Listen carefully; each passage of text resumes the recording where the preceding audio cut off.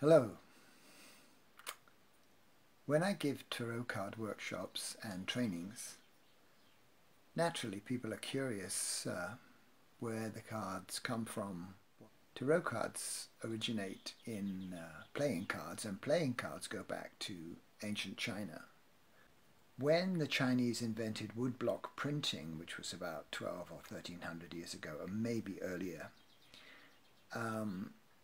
they made mass production possible. You don't actually carve the text into the block. You carve the block out around the text, and then you can just layer the surface, the remaining surface, with paint, with color, with ink, and lay paper on it, and you get the image that you want. Artistic woodblock prints, are well known from China and Japan. I think the most famous woodblock print is probably the Japanese painting of the Great Wave with Mount Fuji in the background. But that was much later. When the Chinese invented woodblock printing, one of the oldest surviving woodblock prints is from Gautam Buddha's Diamond Sutra, in Chinese, of course, which is Buddha's dialogues with Subhuti, his disciple, Subhuti. The original Subhuti, which is nice. That's the name Osho gave me. And but of course, when you make an invention like that, you can't control it. So woodblock printing wasn't just reserved for spiritual or even higher education. It quickly developed into a form of entertainment, which was printing playing cards. And then I mean, it's interesting, isn't it, that any great invention can be used for higher education or for lower entertainment. And the same thing has happened very recently with television and with the internet. And you can't control the forms of expression a new invention will take. These playing cards had to get from China to Europe, which took a few hundred years, and went through Egypt, went through the Middle East, Arabia, and Egypt. And it was just after the Crusades. The last Christian soldiers had been expelled from the Middle East, from Palestine, from the Levant. And the Mamluks, who were a kind of interesting kind of slave caste of soldiers, military soldiers, who were employed by rulers, local Muslim rulers, to take care of, law and order. They eventually decided that they would take over well, thanks very much, we'll take over everything, and that's what they did. So the Mamluks had playing cards. They weren't pictorial. They were more, symbolic. And they came to Italy. As far as we know, the first playing cards appeared in Italy, in Florence, and maybe Milan. It was the beginning of the Renaissance, so the church wouldn't have allowed it any earlier than that. But it was the beginning of the Renaissance, and Florence was flourishing, and the first sets of playing cards appeared in Florence and quickly spread from there. When card games became popular in Italy, of course the church was dead against it. The church has been dead against most things, but particularly because they feared it as a source of gambling, which of course it became. And by the way, it made me wonder, what were Europeans playing with before playing cards? And I had to look that up. Or dice, of course, they were playing with dice. But they also were playing with something called knucklebones. And I thought, what the hell is knucklebones? And actually it's jacks. I don't know if you've ever played it, but when I was a kid, there was a craze at school of playing jacks, which, you throw a ball in the air and you pick up as many jacks as you can, and then in various ways. And, you were really cool if you managed to do the whole thing. And, of course, when the Europeans discovered the printing press, which was, high-tech technology which allowed the rapid dissemination of information across Europe, They also, of course, they didn't just print Bibles. They printed playing cards, and that's how playing cards spread across Europe. And the original suits were not clubs, diamonds, hearts, and spades, which we use now. The original suits were coins, which later became discs, wands, cups, and oh my God, I forgot the last one. Coins and swords, of course, swords. Swords, yes, and those suits are still played today. I'm told in southern Europe, and then the Italians. And this is a strange idea because we play cards with trumps, but we decide, okay, spades are trumps, or hearts are trumps, or diamonds are trumps. But they created a whole trump suit of 21 cards. I don't know where they got that idea, but they did. So there was a whole suit of 21 cards that were trumps. And they added that to the 4 suits of coins, wands, swords, and cups. And there you have the basis of the modern tarot cards. Then the deck that we know today became a source of divination. And, you wonder how or why that happened, but actually it's not, how a game suddenly became, something that could tell you your future or tell you something about yourself. But it's not hard to imagine how that happened, because in fact human beings have been using divination for thousands of years. I mean, the ancient Greeks used to foretell significant events from pigs' bladders or from the ravings of lunatics. And of course the great oracle of Delphi, they used to get these poor young women, like young virgins, and sit them in a room or over a stove, and they would make them breathe all these herbal smokes and stuff. And of course they would go out of their minds and they would start making utterances. And then the priests who were controlling the whole thing, of course male priests, would try and make sense or would draw their inspiration from these poor young women who were stoned out of their minds on these herbs. They didn't last very long, apparently. And then, of course, in Rome you had, in the famous Shakespeare play Julius Caesar, he's about to go down and meet the politicians, in the Senate or something, and his wife says, "Don't go. I've got a really bad feeling about going down and meeting these guys today." And he says, "No. I mean," and then she finds out that the augurers, the fortune tellers, they opened up some beast, some cow or something, and they couldn't find a heart within the beast, and this was a very bad sign. And she said, "Julius, please don't go down to the Senate or the Colosseum or wherever he was going." And he said, no, he said, "It's fine. I'm basically immortal." And of course, like most people who think they're immortal, he quickly found out that he wasn't. Every culture has, dreams, sounds of birds in the night, chirping of crickets, anything. And of course, crystal balls, staring into crystal balls, or, throwing coins. Or the I Ching was done with sticks, yarrow stalks. So it's not at all, and of course some people, even today, tell fortunes by ordinary playing cards, clubs, diamonds.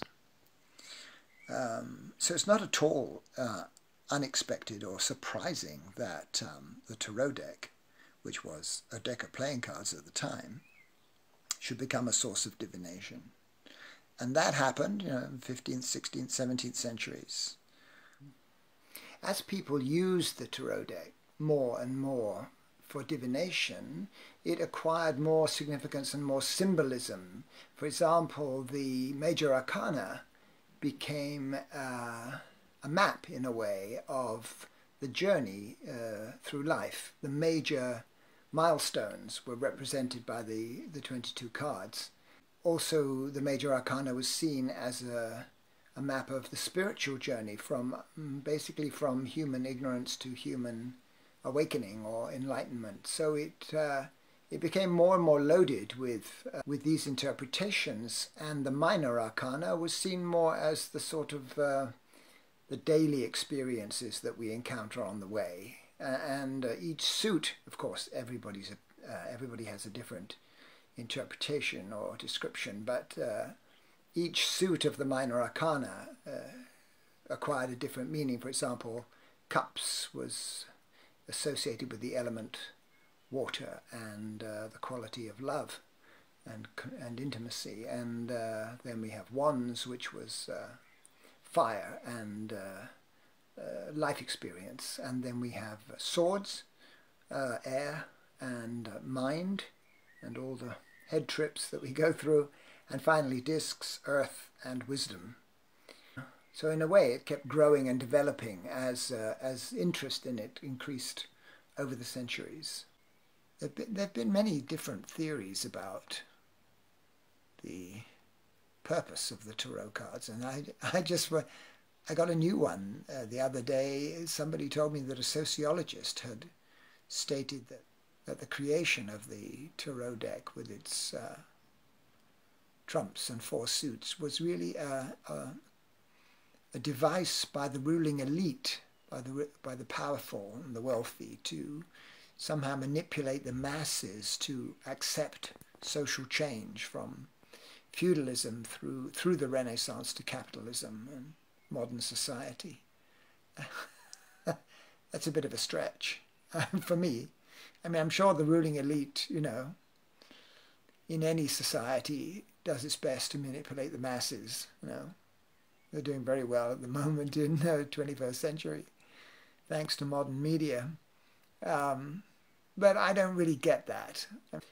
You know, you have visions of a bunch of the Medici in Florence sort of getting around a table and saying, look, you know, here's a good idea. Why don't we use the tarot cards to manipulate the masses, you know? I think probably alcohol did a much better job, you know. Anyway, it's a theory, it's a possibility. And then that tarot deck, or that suit, that Italian-made suit of playing cards, actually died out in Italy, but was passed on and flourished in France and Switzerland, and eventually became one of the most popular tarot decks of all time, which is the Tarot de Marseille, or the French deck, as it's called sometimes. And that's still in use today. And then we have the other two modern, relatively modern, very popular decks around the world. One is the Rider-Waite deck, which was published in 1910, and then the Aleister Crowley Thoth deck, which was published in the, you know, after the war, 1950s, I think. We should say a little bit about the Rider-Waite deck, because Arthur Waite was a member of the Order of the Golden Dawn, which was a very highly structured and secretive spiritual organization with different layers, and somehow associated with the Freemasons, though I don't know how. And he was the one who had the ideas about the tarot cards, and Pamela Coleman Smith was the woman who painted the cards, and she painted 78 cards in a year. And she was a very mysterious woman, because she basically came out of nowhere. I think she had American parents and born in England. And she started having visions of these cards and painted the cards, and then she never married, she never had children. She lived a very quiet life with, I think, with one other woman in an apartment, and died in 1951. And it was almost as if her whole life's purpose was in painting those 78 tarot cards in 1 year. Very extraordinary. And then we come to the Aleister Crowley deck, the Book of Thoth, as he called it. It's an interesting thing about Crowley that he led an extraordinary life. You know, he was totally into magic. He really believed in spiritual powers. And he was kind of hungry he really thought that if he could unlock the secrets of the past, like of ancient Egypt and the Kabbalah and all of those things, he would acquire great spiritual and magical powers. And he wrote prolifically. He wrote about just about everything. You know, I think he really saw himself as a great commentator on a wide range of events. And then at the very end of his life, this was in early 1940s, he got together with the Lady Frida Harris and created the 78 cards of the Thoth Tarot deck. And he died before they were printed. And yet that's the only thing people remember about Crowley. Of course, those who study him understand all those other aspects of his work, but as far as his impact on our social culture is concerned, none of those writings have much effect. Well, what's left at the end of the day is 78 beautiful, powerful tarot cards painted under his guidance by Lady Frida Harris and published after he died and after she died. And it's a little bit ironic in a way that those picture cards, if he'd known that that was going to be the case, he could have saved himself a lot of hard work. But there you are. That's how it goes. So we have the Tarot de Marseille. That's still widely popular. We have the Rider-Waite deck, and we have the Crowley deck. They're all widely distributed and used around the world, and then we have there's been an explosion of different decks. I mean, the Mother Peace Goddess deck is very popular, and the and Mahadeva Padma's Osho Zen deck is also widely used. I think the appeal of the tarot is the same now as it's always been, which is, you know, people want to feel that they're doing the right thing, that they're making the right decisions in life, and they feel supported by what is reflected in the cards. Of course, you don't always want, you're free not to take the advice that the cards are giving you. That's your freedom.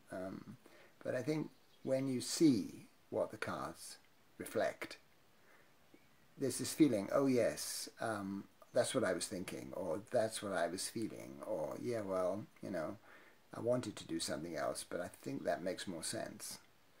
So this feeling of being in tune with the flow of your own life and with your own deeper intelligence, and also this longing everybody has, I think, to feel connected with the greater mystery, that somehow the tarot hooks you in or connects you to existence, or, you know, some dimension beyond yourself, a greater feeling. That's important. And the tarot works. Of course, a great deal depends on the skill of the tarot reader, but it works, and I think it always will, and that's its appeal. And that's the end of my little talk about the history of the tarot cards. Bye-bye.